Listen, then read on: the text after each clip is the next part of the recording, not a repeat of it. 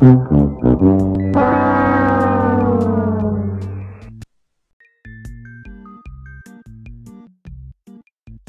look uptight, Nadia.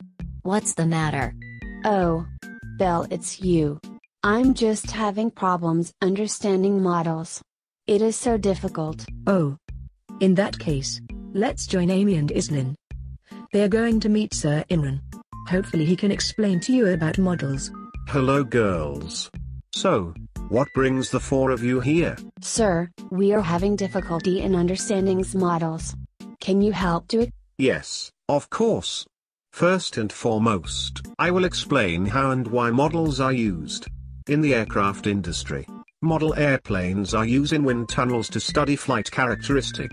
Engineers can study air drag, aerodynamic of the flight, and also test real-world surroundings. Another example is in the architecture industry.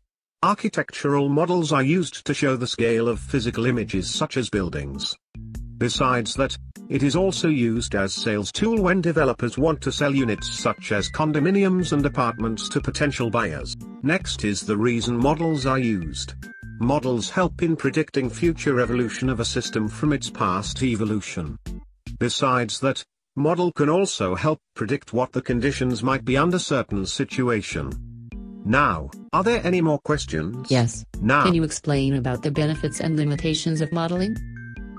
well, one of the benefits is it helps to compare between our mathematical or statistical data to another in order to determine the strengths or weaknesses, which determines whether the data is significant or not.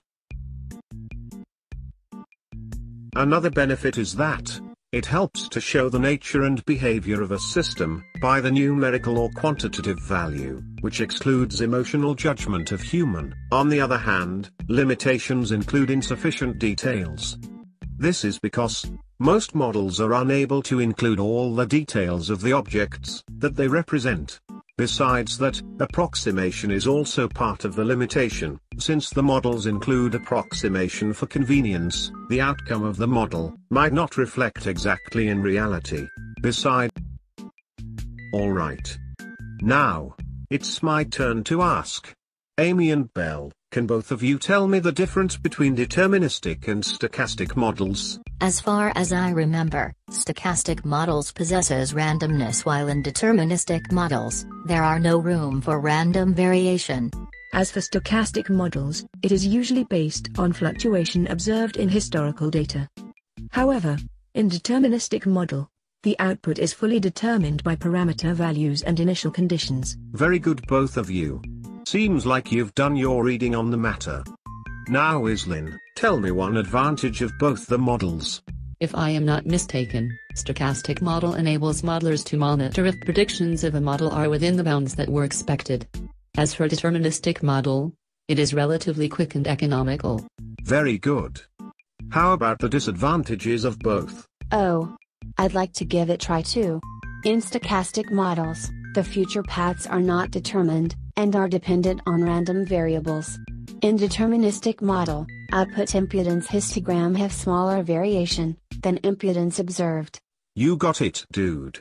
Good to see that you are getting a hand of this topic. Okay, now all of you must know how to decide whether a model is suitable to apply. My advice is to look for errors and residuals in the models you have computed. From there, choose the model with the lowest error. Oh, finally I understand it. Thank you everyone. Especially to you, sir.